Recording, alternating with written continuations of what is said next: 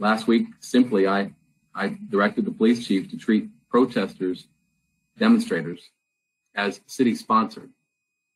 What does that mean? It means that we're working hard to ensure public safety versus playing a traditional law enforcement role. This was and continues to be a strategic effort to de-escalate tensions. This has led to our police officers working and staging a block behind protesters over the past week or so in an effort to divert traffic around protest activities. This has worked in some cases, but as we've all heard, not in all cases. This was done knowing full well that the approach would not be embraced by all. And I can attest personally, many of the people calling my office are simply furious. I've spoken to about half a dozen or so business and property owners just yesterday, and I've heard a lot from them. I'll continue returning calls, but understand I do have a backlog of calls, but I will be, again, reaching back to people.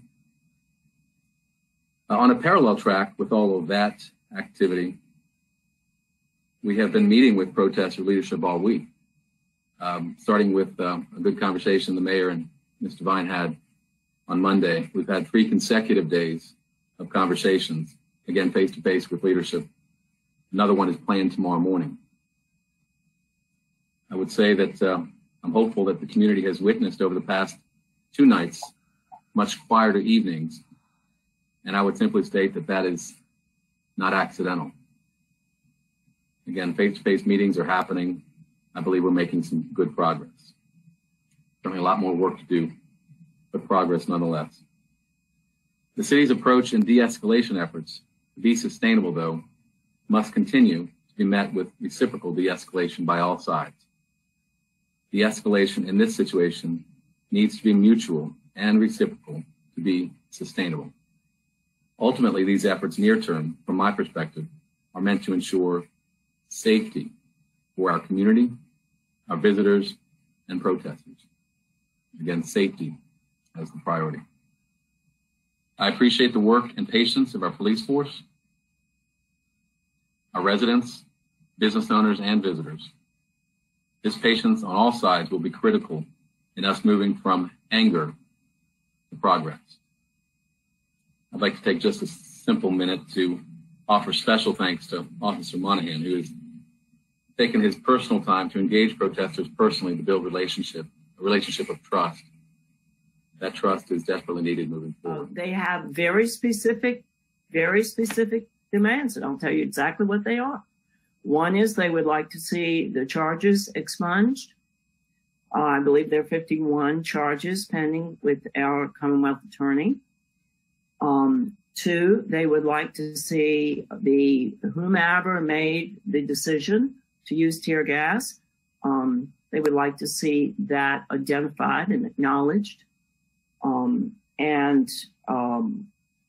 They would also like to have, and made accountable, and they would like to have a formal apology. And I am working, actually I've distributed a document to some of you, and I will distribute it further in the next few days. Those were the 3 main immediate steps expressed to us. But more importantly, there's the broader issue of looking at racial discrimination, as unfortunately it has existed for too long in this country, the broader issue of looking at telling a much better job of telling our history and what happened to and from and the contributions of African Americans in our community. The mutual concern of taking a look at our policies and most specifically a full report, and to move forward with this particular, the strategy of this plan is to address immediate concerns, but much more importantly, to involve the greater community, to have a real conversation and a real commitment to addressing injustice, racial injustice and racial discrimination.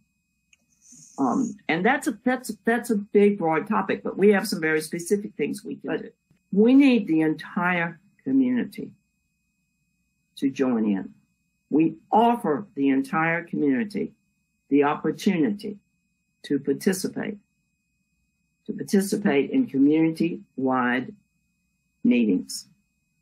We need to be really honest with each other and communicate constantly with each other. We want to address reforms, and with the help of the entire community, write the next chapter of our rich history.